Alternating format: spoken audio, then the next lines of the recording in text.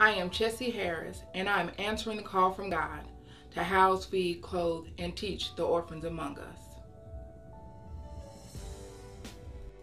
Good face.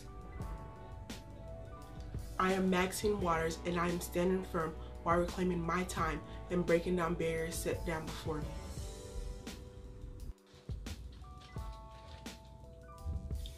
I am Cicely Tyson. I am showing Hollywood what unapologetically Black looks like, wrapped up in a quiet storm of talent and elegance.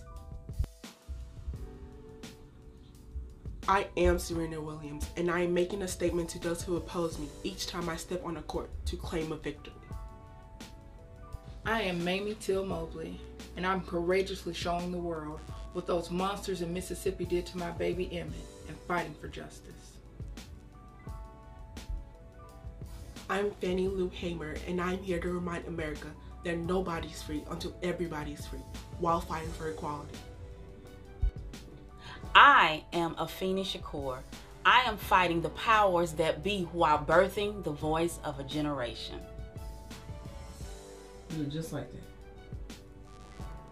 I am Maya Angelou, and I'm using the power of my voice to empower my people while using spoken and written words.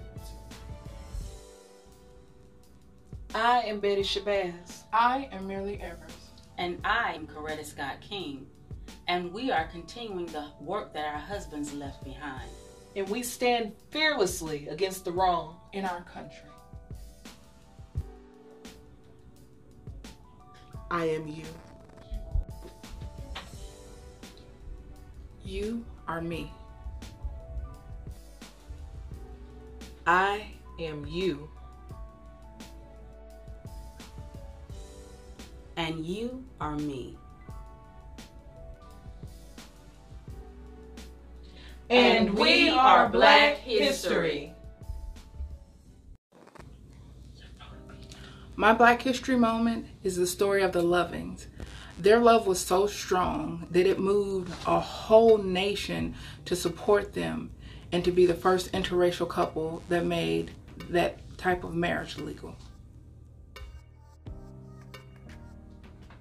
My Black History moment was when in my 8th grade English class we started reading the book Little Rock Nine, and it inspired me because kids who were like me, my skin color, and they went to high school, and I'm going to be going to high school soon, and I loved the fact that they were able to fight for something, and they were able to fight for the fact that I'm going to be able to go to schools with people like me and people not like me.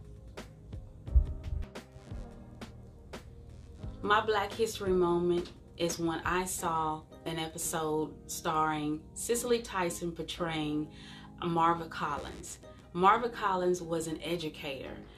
She taught children that basically people had written off, and she didn't give up on them, and she actually looked for the good in each of the children, and because of that, and they knew that she cared, she was able to reach them unlike those others in public education.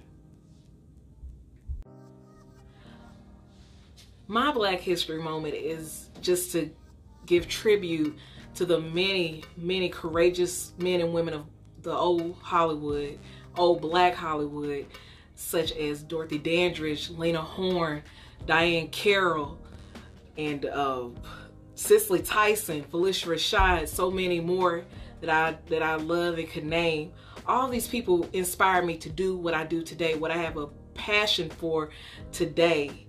And we definitely cannot forget Miss Hattie McDaniel, who paved the way. And she played a maid so she wouldn't have to be one in real life. And today we speak their names, and I'm thankful for them.